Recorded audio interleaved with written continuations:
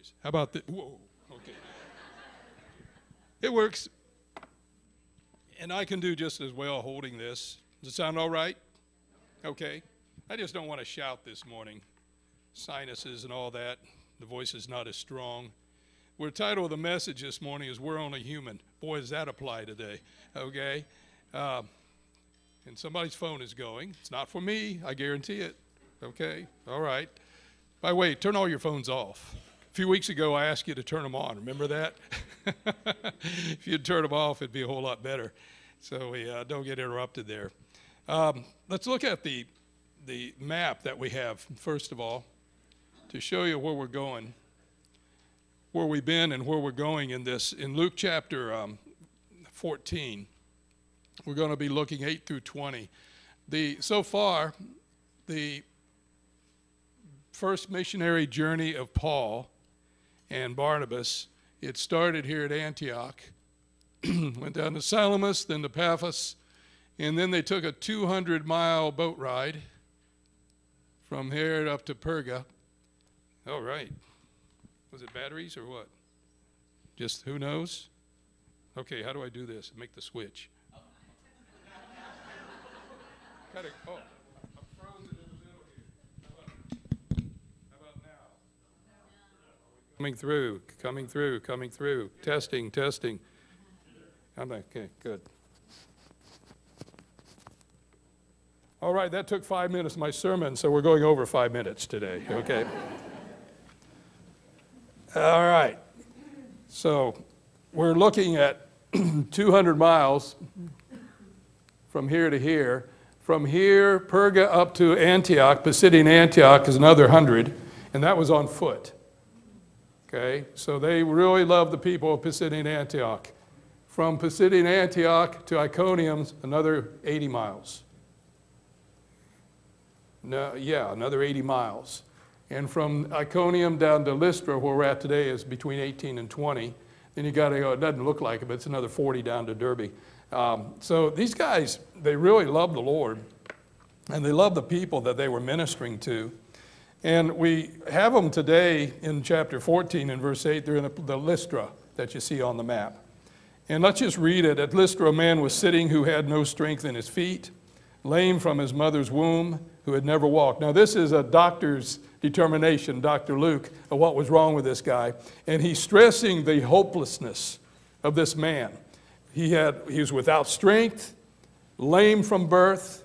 He's never walked. He just emphatic, boom, boom, boom, 3 times. And this was an opportunity then to confirm their message, Paul and Barnabas' message, with a miraculous sign, as they did earlier in verse 3, where it talks about they were testifying to the word of his grace, granted, and granting that signs and wonders be done by their hands. So let's continue on. So they're at Lystra.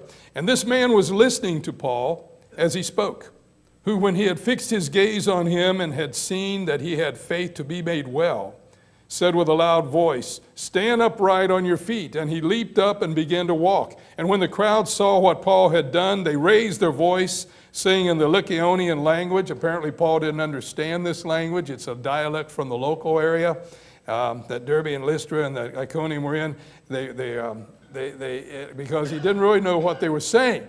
He had to catch on, because they were saying, the gods have become like men and have come down to us. And they begin calling Barnabas Zeus. Now, you may have Jupiter there in some of your translations. That's a Latin form. The right word is just God. It's just Dia. And so they took the Greek god Zeus and Jupiter for the Romans. And Paul, Hermes, now that's the right word. You may have the word Mercury there. But again, that's a Latin. But in the Greek, it's actually Hermes. And Hermes was a messenger. And because he was the chief speaker. And the priest of Zeus, whose temple was just outside the city, brought oxen and garlands to the gates and wanted to offer sacrifice with crowds. And when the apostles Barnabas and Paul heard of it, they tore their robes and rushed out into the crowd, crying out and saying, "Men, why are you doing these things? We are also men of the same nature as you, and we preach the gospel to you, that you should turn from these vain things to a living God, who made the heaven and the earth and the sea and all that is in them. In the generations gone by, he permitted all the nations to go their own ways, and yet he did not leave himself without witness, in that he did good and gave you rains from heaven and fruitful seasons, satisfying your hearts with food and gladness. And even saying these things with difficulty, they restrained the crowds from offering sacrifice to them. I think we'll just stop there and move on, because we're going to see some points here that Paul was trying to make to the crowd about who God was, because they had been convinced that there were false gods. They were worshiping these Greek gods. One was Zeus, the leader of all the gods in the Greek mind, and Hermes, who was the messenger of all the gods. And they said, oh, wow, this is what we got here. So the first point on your outline in the bulletin is that false gods and religions are deceptive. Very much so. Deceptive is the word. There was a tradition that was recorded by the Roman poet, Ovid, and he did it in AD 17. And it said that once Zeus and Hermes, these two gods of the Greeks, they had come down to earth and they were disguised as men. But nobody in the land would give them hospitality until two old peasants, one was named Philemon and his wife, took them in. And as a result, they were so mad at the rest of the world that they wiped them out with a flood, except for these two, husband and wife. And they were made the guardians of this splendid temple, that they changed their house into this splendid temple, and were turned, when they died, they're actually turned into two green trees when they died. And you say, oh, that's the silliest thing I ever heard. Well, these people didn't think so. They actually believed it, apparently, or at least they were acting like they did. It's because when Paul and Barnabas healed this crippled man, the people of Lystra, they were determined to not make the same mistake again. Do you get that? They had this tradition. This is how traditions can mess you up. You know, bad ones. Good tradition, bad tradition. This was a bad tradition. And they felt that the gods had visited them again. Here's the same story repeating itself. Zeus and Hermes, here they are again. They're testing us again. So instead of casting them out and even hearing what they had to say, they wanted to make them gods and started worshiping them. So Barnabas must have been this man of noble presence, as they took him for Zeus, Jupiter, king of the gods. And then Hermes, or Mercury, it's Hermes actually, was the messenger of the gods. And since Paul spoke a lot, they said he must be the messenger of Zeus, so they called him Hermes. Now, of course, this story of Zeus and Hermes is only fiction. It wasn't true. But it was one that the people of Lystra apparently lived in fear of. They were afraid of this. And they did it so much that when God Almighty showed his power through the healing of this man, the people credited gods who were no gods with that miracle.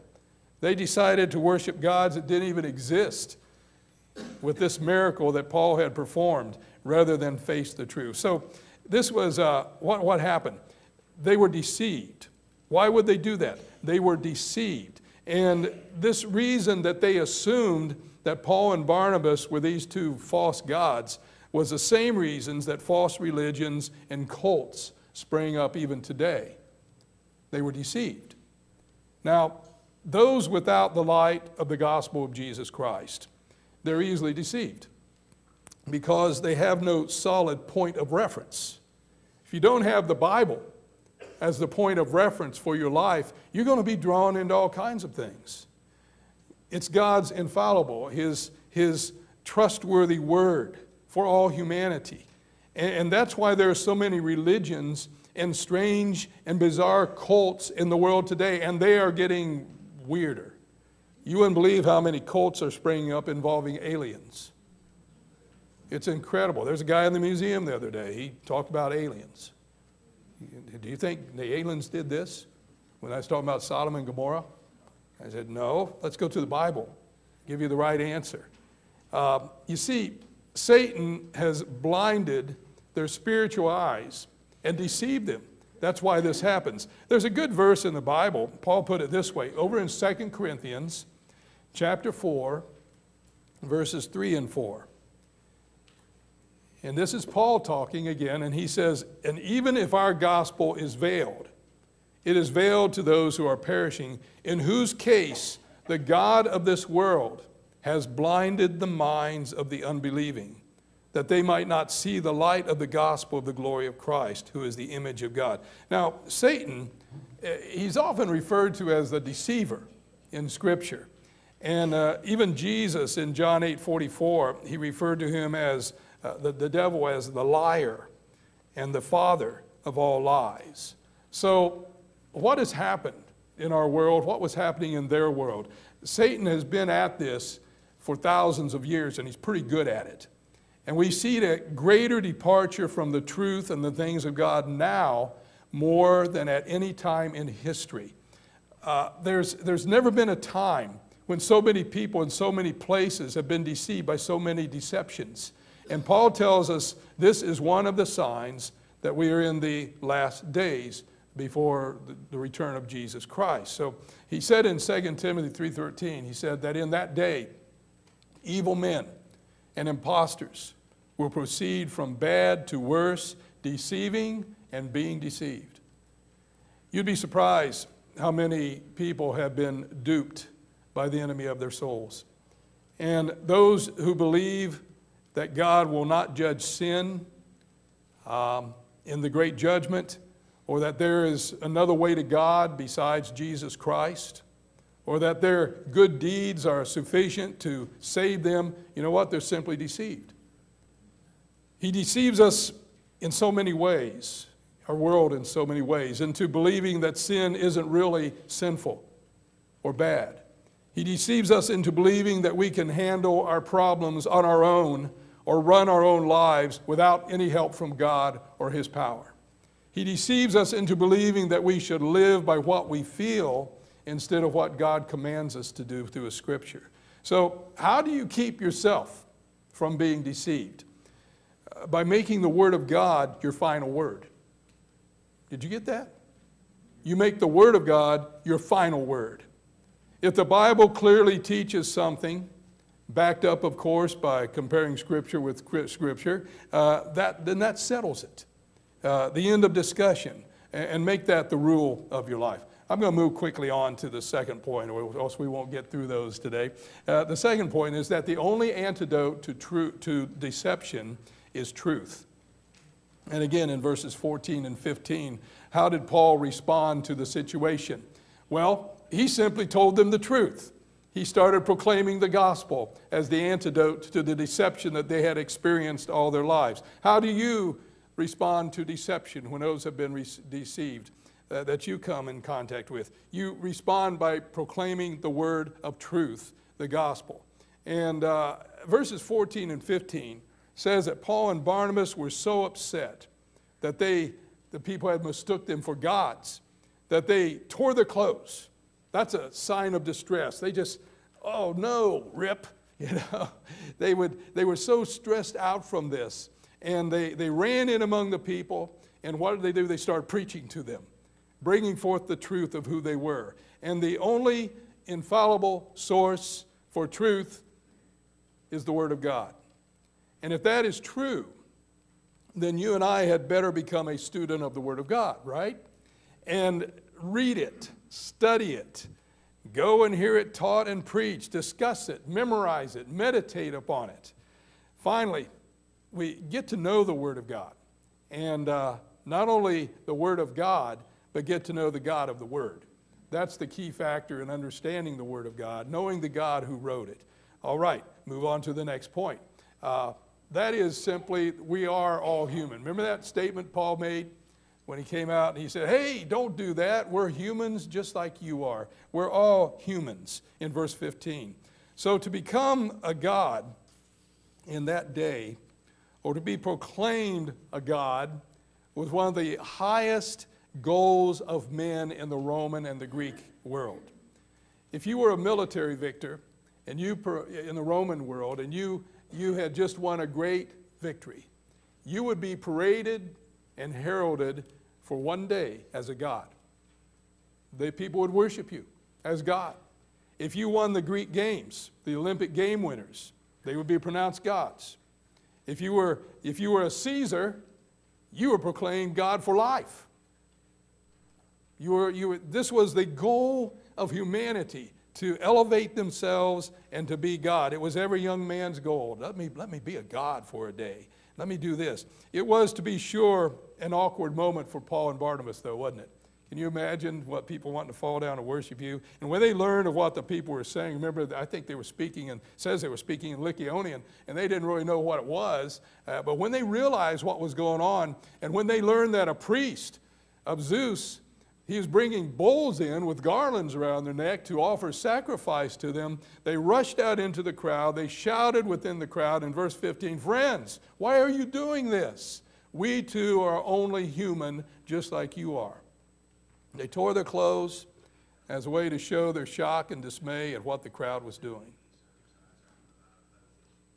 I got another message coming somewhere out there.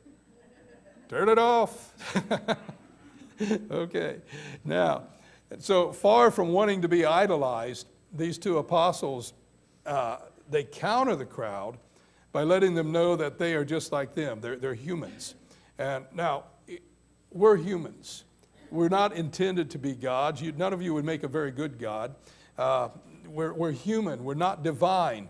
We're not worthy to be sacrificed to. The very notion would have made Paul and Barnabas sick at their stomachs. The crowd was making idols of them. Now, how does this relate to us today? In this day and age, people strive to be idols. TV shows that have American Idol, other idols. Today, musicians, actors, sports figures, politicians, even preachers, you name it. We like the attention. It's part of that human thing. We like to be put up on a pedestal. We like to think that we are above everyone else in some way. We like to have that idea, well, it certainly won't happen to me. It happens to everybody else, but it won't happen to me. And I'm above that because, or the Bible doesn't apply to me. It applies to them, not to me. So it's the answer, but it does.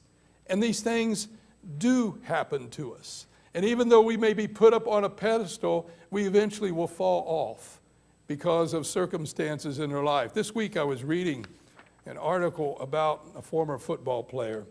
And it's a very sad one to me because Jim Plunkett, I like that guy. He's a great quarterback. He played at Stanford.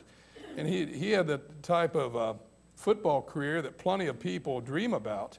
And a lot of people elevated him to a status that was higher, like we put sports figures at. He had won the Heisman Trophy. He was #1 draft pick overall. He had 2 Super Bowls as starting quarterback for the Raiders. But now, decades removed from the playing field, I think he's 69 now. He shared what his life is like now. And it's kind of tough. He's had 18 surgeries. He has artificial knees, an artificial shoulder. He's had operations on his back. And he says that he takes 13 pills every day and then some others just for various issues. 6 in the morning, 7 at night. He came down with Bell's palsy, and they may think it's all related. And he has headaches now. I mean, wow. Was it worth it? That moment. I think that all just proves to me, and it should prove to you too, is that we're all just human, and we were not intended to be gods. And that's what Paul was trying to get across to these people. Now there's something else. The next point is simple. The gospel is the answer to humanity's needs. If you look at verse 15, it simply says that, "Men, why are you doing these things? We are also men of the same nature as you, and preach the gospel to you, that you should turn from these vain things to a living God, who made the heaven and the earth and the sea and all that is in them." So he's saying the answer, of course, is the gospel, and it's to turn from the things you've been doing to the living God. Now, they didn't turn their backs on them, Paul and Barnabas did, and just wipe the dust off their shoes at them because they did this. They used this opportunity to address the mob. And they told them, "We're bringing you good news." That's the gospel, not these worthless things you've been doing. We're talking about good news now. because you don't have any good news in these false gods. And that's far from the ancient Greeks or Roman gods who cared very little or not at all for humans. The true God, the living God, wanted them to have good news that would change their life. And that gets to the next point real quick, and that's get to know the true God. And this is one of the power points of this sermon, powerful points of this sermon, is that it's a short sermon from Paul about who God is. And he's saying, you're trying to know the wrong gods that you can never know. He said, you didn't even recognize us. We aren't gods, but you thought we were. You have no concept of what your God is about. He says, get to know the God that I'm offering you. And he chose these things to show the people unmistakably that the God of the Bible was totally different from the false gods they were worshiping. And ultimately, he is pointing them to Jesus as their Savior. First thing he says under this, and you can see it point by point now, is the first point is he's alive. He's a living God. He says he wanted to point him to the living God. And unlike all the other so-called gods, the idols and gods that they worshiped were not living because they did not, in fact, even exist. So they weren't living. They were just images of stone and wood. There was nothing truly behind these idols. And the gods they worshiped were merely myths. And they were giving their life to this sort of thing. But the God that he was pointing them to was living. He was alive, always has been, and still will be. Second point he makes about him is that he's the creator of all things. Now, some Greeks and Romans, they believed the prevailing myth of the creation of the world, that they had a God called Chaos. And out of this chaos came everything. And then they believed some had a form of evolution that they taught. And Paul was trying to expose these errors and tell them about the true God. He says this God is the creator of all things. He's the one that is the answer to everything. He created the heavens above and the universe and the land as well as the sea and everything in the land and sea. I think that what he's trying to get across is what he explained later in the book of Romans. Over in Romans chapter 1, verses 18 through 20. Listen what, this is the God that he's trying to portray to them. For the wrath of God is revealed from heaven against all ungodliness and unrighteousness of men who suppress the truth in unrighteousness. Because that which is known about God is evident within them, for God made it evident to them. For since the creation of the world, his invisible attributes, his eternal power, and divine nature have been seen clearly, being understood through what has been made, so that they are without excuse. Now, remember, it's important to realize that that nothing has ravaged the gospel and gospel preaching to the untaught world more than the theory of evolution. Straight from Satan himself, because he knows it works. It was working back then, and Paul was countering that with his message even then, 2,000 years ago. And why is it so bad? Because it poses an explanation of the existence of everything without a creator. People who accept it fail to see any need for God or a first cause. And what Paul is saying in Romans 1, he said, God is the first cause. He's the beginning of everything. And thus they cut themselves off. If you're a real proponent of evolution, true evolution, you cut themselves off from creation. Even reason and conscience that are designed to do exactly that, lead them to the one true God. So I believe that this philosophy is the greatest enemy of the gospel today, and it turns more and more people away. So what was Paul doing here? Israel had received a special revelation through the Holy Scriptures. And it was the law, and they knew about the one God. And through the Bible, they had special revelation. The pagan nations, they didn't have that. And they received the message of God through what Romans 1 talks about, and Paul's talking about here, through what's called natural or general revelation. It's where you can look out and see nature and say there must be a God behind it. And the reason and logic that God gave men should inspire them to say, this is not something that just happened. This is something that you should say there's a cause behind it. There's a prime mover, so to speak, as philosophical terms. And that all ended, though, the pagan understanding of seeing God in nature and the Jewish understanding of the word of the Old Testament and the law, that all came together when Jesus Christ came into the world. In Acts 17:30, a later message, Paul says that having overlooked the times of ignorance, God is now declaring to men that are everywhere, that all everywhere should repent. When Jesus came into the world, he ended this understanding that you can only know God through nature, or God reveals himself only through nature. Now we have what's called specific revelation through Jesus Christ. So there is no excuse. That's why the Romans comes back in Romans 1:20 and says that even without the law of the Old Testament, men have creation. They have provision that testifies to God's existence, and their rational consciences contain the moral law of God. And in Romans 1:20, it points to all this and says, you know what? No man has an excuse anymore. We are all without excuse. And what Paul was doing here in this passage to a people that didn't know about the law of God, but they knew a lot about nature. And he does it again in chapter 17 when he's in Athens. He's bringing these pagans from the natural, general revelation of God through creation to the specific revelation of God through Jesus Christ, so that all men can come to God through Jesus Christ. Now, you are without excuse in our world today. We can look and we have the natural revelation, but it's very clear, especially in this country, and the specific revelation of God is found through Jesus Christ. And therefore, we are all without excuse. One more point here, a couple more, is that God is long-suffering. In generations gone by, he permitted all nations to go their own ways. But the Bible says over in 2 Peter 3:9, the reason that God hasn't brought judgment upon the world and put an end to all things is pretty simple. It says, the Lord is not slow about his promise, as some count slowness, but he's patient.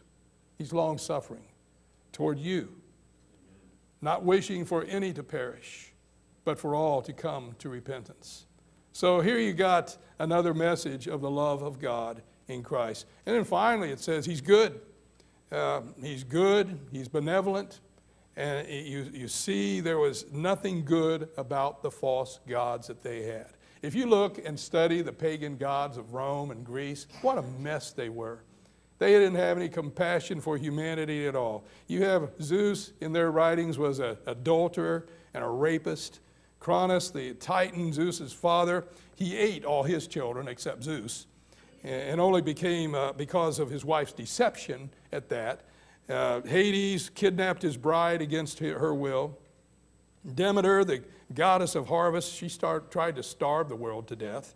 Poseidon raped the beautiful mistress Medusa in one of Athena's temples. Athena helped Perseus murder Medusa. It just gets crazier and crazier and crazier. And I could go on, but you get the idea. The Greek gods were evil, they were vindictive, they were hateful, they were proud, they were predatory of women. I can go on. But Paul said the true God that he was proclaiming was in control of all things.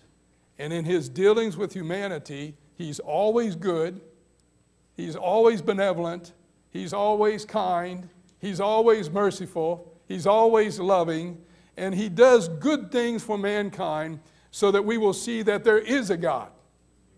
And we want to come to that God and know that God. And it causes us to turn to that God for salvation and to love him. That leads to the final point, he's giving. You see, unfortunately, Paul was not able to finish his sermon. Dave will get into that next week, because isn't it funny how the people who were trying to pronounce them as gods, in the next few minutes, they're taking them out and stoning them to death. It's a crazy thing. He was not able to finish his sermon and get to the most important part. And then verses 18 and 19 says that the crowd got out of hand. They took Paul outside the city, stoned him, left him to dead. Had he been able to continue his sermon, you and I know the rest of the sermon, don't we? It's what he preached elsewhere. He would have told them that the ultimate way God showed his benevolence to humanity is by sending his Son to live a sinless life and to die for the sins of all men. And then if that they would just put their faith in Jesus Christ, he would forgive them of their sins, and he would become their loving, merciful, kind Father and grant them eternal life. So here's the summary of everything. Get to know the God who is alive and working in all things to bring about his perfect will for your life. And get to know the God who is the creator of all things, through not just natural revelation, but the specific revelation of Jesus Christ. The God who is powerful and can do wonders in your life if you obey and follow him. And get to know the God who is long-suffering. Don't worry, you haven't gone too far. You haven't done anything that's too bad for God to say, oh, sorry, that's the end, can't do anything for you. But no, God is long-suffering. It's not too late yet, and he will forgive you. And you can be clear and clean if you only turn back and repent. And then get to know the God who is good and kind and benevolent. And get to know the God who gives. Now that is demonstrated greatly, probably the best in Scripture, and that Scripture we all know, John 3:16, for God so loved the world that he gave his only begotten Son, that whoever believes in him will not perish, but have everlasting life. Would you bow your heads with me in prayer? If you have never received this wonderful God, you know there's a God. You wouldn't be here this morning if you didn't believe that there was a God. Some of you have probably not reached the point where you've claimed him as Lord. We gave many of you an opportunity to do that earlier, but you haven't reached that point. I challenge you to move beyond just the knowledge that there is a God, as we have in general and natural revelation through what he was addressing these people in Lystra, but move on to the specific revelation of God that is found through Jesus Christ. And this is where you say, Lord, I believe that Jesus Christ did die for me. I believe I am sinful, but Jesus has taken care of that through his death on the cross. And I'm calling on you to forgive me of my sin, to give me a new life, to grant me eternal life and a new purpose in life, and to be fulfilled in my life. So, Lord, I pray that this is happening with people here today, and if whatever is going on in their lives, I pray that you will speak to them and let them know the need to call on you.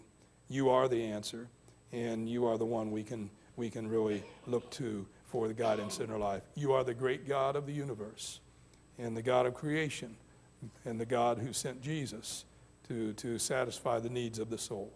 And we pray this thanking you in Jesus' name. Amen. Well, we're going to be up here. I'll be up here if you'd like to come for prayer. We're going to sing a neat song about the God of creation. Let's stand together.